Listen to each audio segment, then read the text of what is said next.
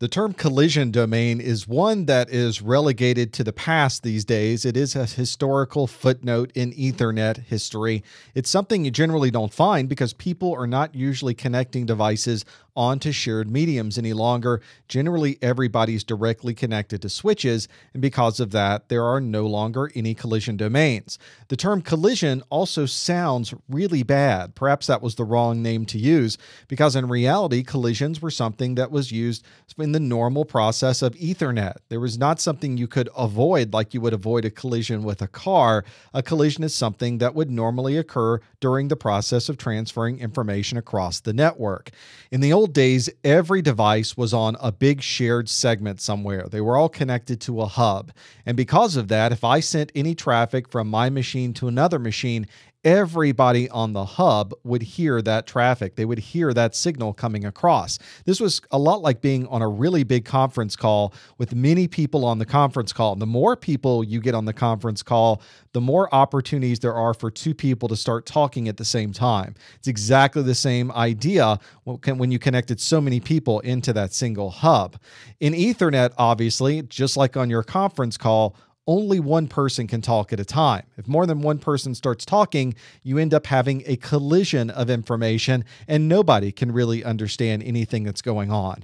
The way you accomplish this in Ethernet is through something called carrier sense multiple access. You'll almost always see this abbreviated as CSMA. This means that stations will listen for anything else going on the wire, and then they will send information across the network. The problem is when you have two stations doing this at exactly the same time, you end up having a collision. The signal itself collides, creates a conflict there, and nobody can really understand what's going on. Whenever that occurs, there is a difference in signal on the wire, and something called collision detection recognizes that these two stations have sent information at exactly the same time, and now that information is colliding. That's why we often call those older Ethernet networks CSMA/CD, because that is exactly the way they would operate. And if these stations realized that they collided with another, they would then send some extra traffic out called the jam signal that would essentially clear things out. And at that point, the stations waited for a random amount of time and tried resending the information. Obviously, using that random amount of time was important because you didn't want to, again, have another collision occur. Here's a graphical representation of one collision domain. You have one hub that's represented in the middle by this long Ethernet cable, and everybody is plugged into this Ethernet connection. And if any of these stations transmit, everybody else on this shared medium gets to hear that. If two stations happen to communicate at exactly the same time, then you will get a collision on this network.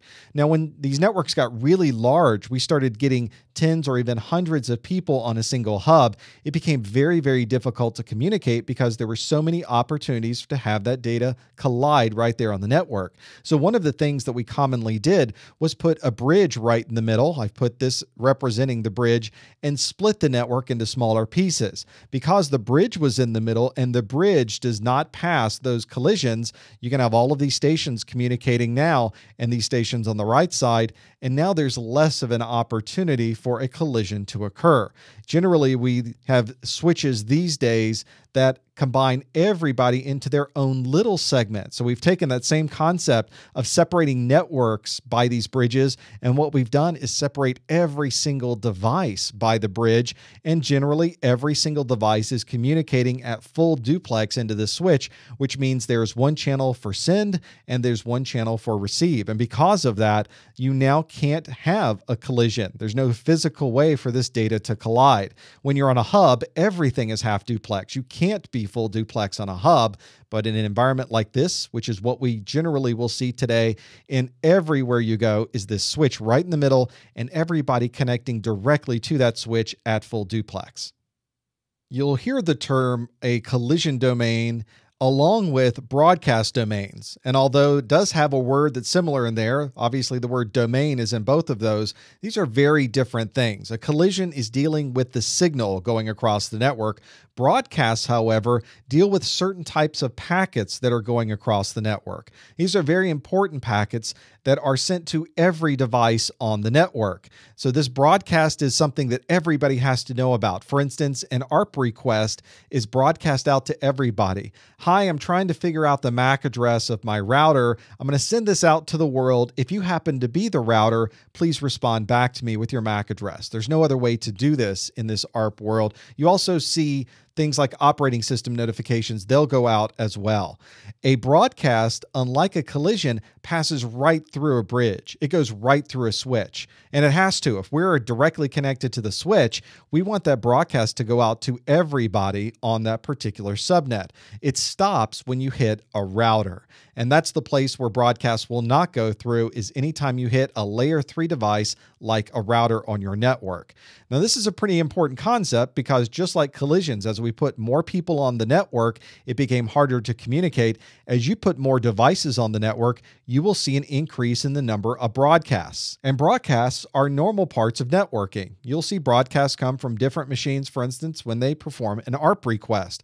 But generally, the more devices you put on the network, the more broadcasts you're going to have. So occasionally you will want to check in and make sure you're not having too much of a problem with these broadcasts taking up too much of the bandwidth on your networks.